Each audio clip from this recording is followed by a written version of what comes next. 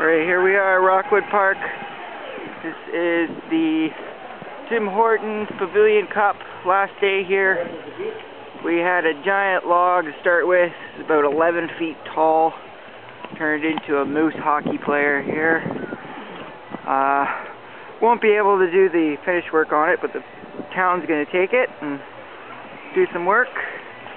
But that's what it looks like there. You can see he's leaning on a log and he's got a hockey stick in his hand.